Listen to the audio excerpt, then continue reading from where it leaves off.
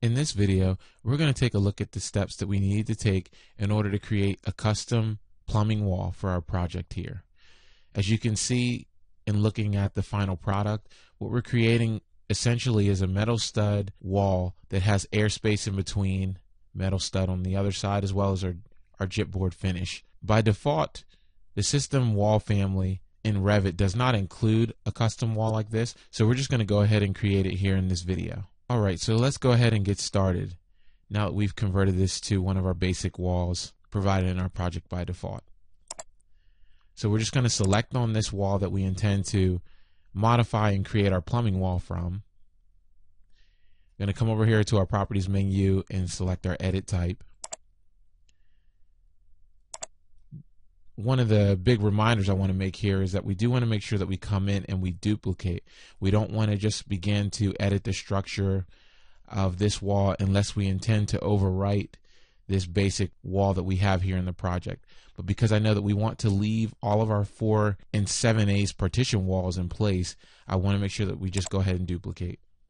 And we're going to go ahead and give this a name. I'm just going to name this interior plumbing wall, and we'll go ahead and click OK.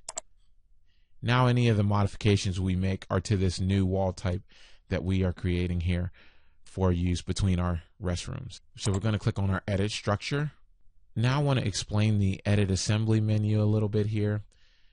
First off, it's very important to kind of have this preview menu up over here. So you'll see I can actually toggle back and forth between my floor plan and my section here. And for this demonstration, we're going to look at the floor plan view so that we can see the layers as we begin to modify and create the wall that we want to use here. And then I want to point out the core boundary area here in our wall layers, because you'll see here are all the layers that we have from the exterior face to the interior face, assuming we have an exterior wall. For our interior wall, this will be both sides. But we're looking at the core boundary, and in it right now we have a metal stud layer that's 3 5/8 inch. And so we're going to create another one of those 3 5/8 inch metal stud layers, as well as an airspace layer that the plumbing lines can run between the two restrooms. I do want to point out over here, new in 2013, there is a structural material toggle that Revit allows us to go ahead and determine which material will in fact be our primary structural material. And so the first thing that we're going to do here, we're just going to click on the core boundary. And you'll see that as I click on insert now, Revit's actually going to insert the layer that we create right above whatever we have selected. So we're going to click on insert, and you'll see it's now inserted another metal stud layer within this core boundary. So we're going to come down to our materials, and we're just going to click here and wait for Revit to open up our material browser. Because we know we're creating here a metal stud, I'm just going to go ahead and type in up top. Revit will quickly filter through my materials library and give me this metal stud layer that I'm looking for here. I'm just going to select on that, and we'll go ahead and click OK here.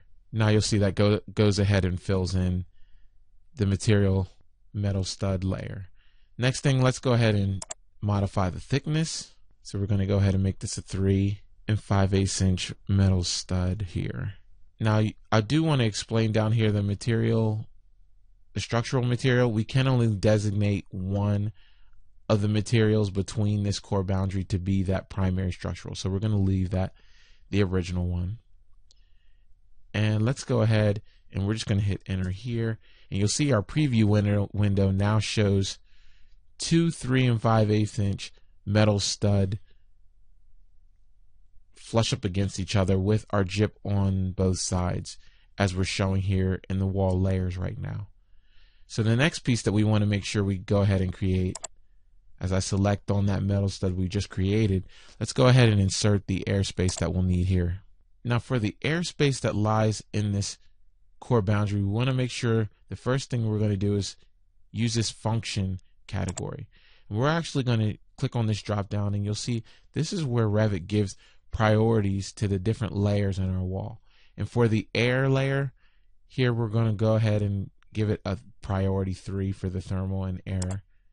And And you'll see as we take a look at how exactly this wall interacts with our exterior wall here in the plan, once we finish creating it, how the priority does affect how the wall cleans up with other walls.